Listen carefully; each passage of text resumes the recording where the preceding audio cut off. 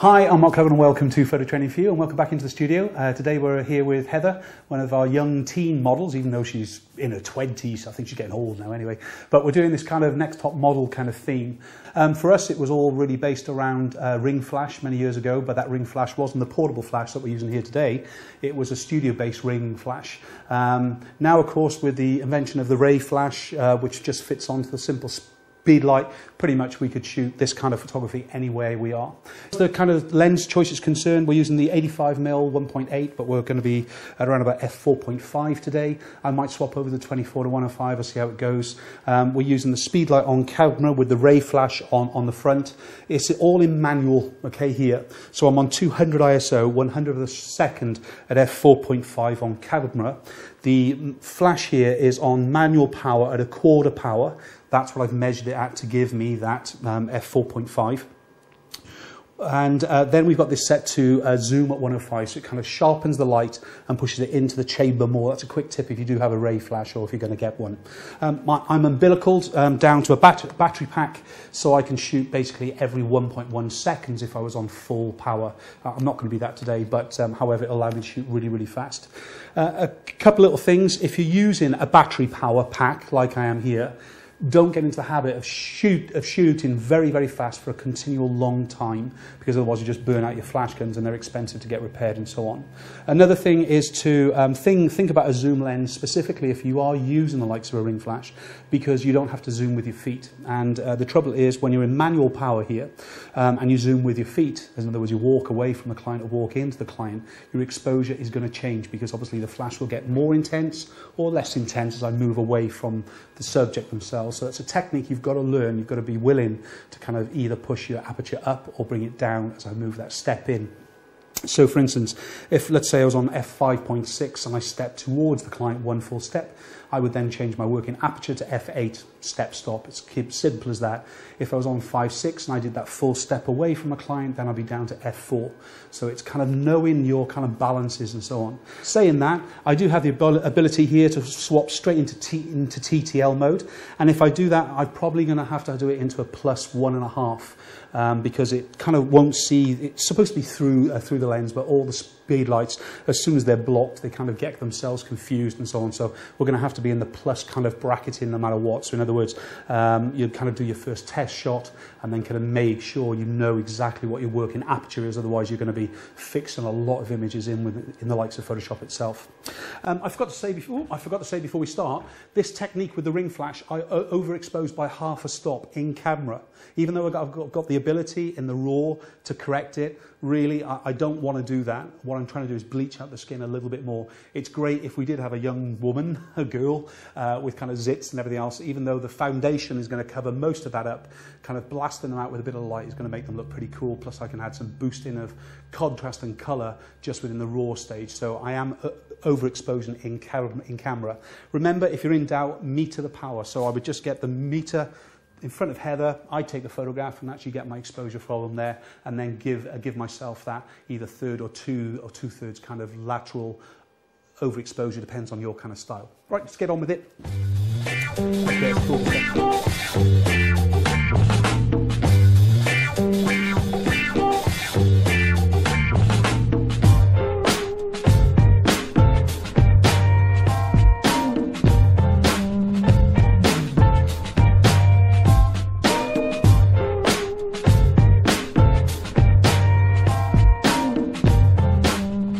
Changed over to the 24 to 105 lens now, just to give me a little bit more variety and sort of step in and out as far as the exposure is concerned.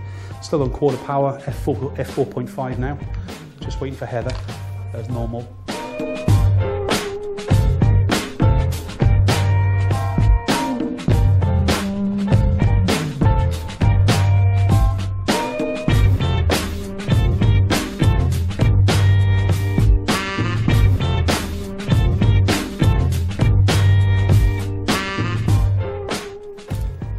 So notice on the kind of the ring flash shots that because we're kind of zoomed out, Obviously the concentration of the lighting is into the middle. That's what we've got here, of course, because it's lighting around the lens. A quick tip, in horizontal mode, no problem at all.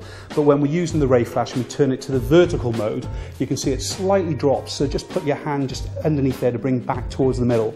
It's a great piece of kit. The Ringflash is pretty much still used throughout the fashion industry today. Why? Because it kind of allows this lovely kind of even light straight across the face, and then a sudden fall off in shadow wherever it falls away. In other words, anything that it's not a flat plane, it kind of just drops away. So the cheekbones here, then the chin, then at the back of the head and so on. You'll get a characteristic of a kind of a ring shadow, just very, very fine shadow running around them. And the closer to the background you are, of course, the more you'll see it. The further away from the background you are, the less you'll see it. I can always light the background. We'll do some of that now in a minute.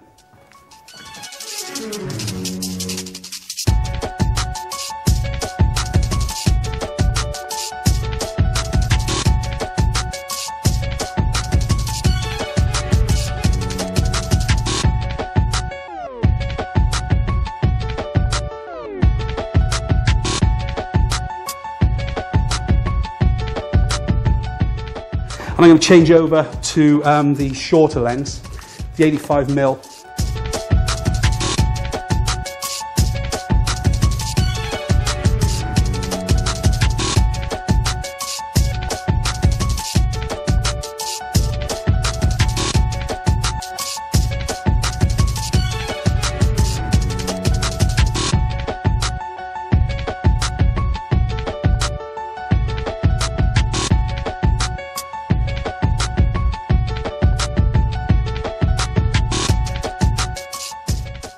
And as quick as that.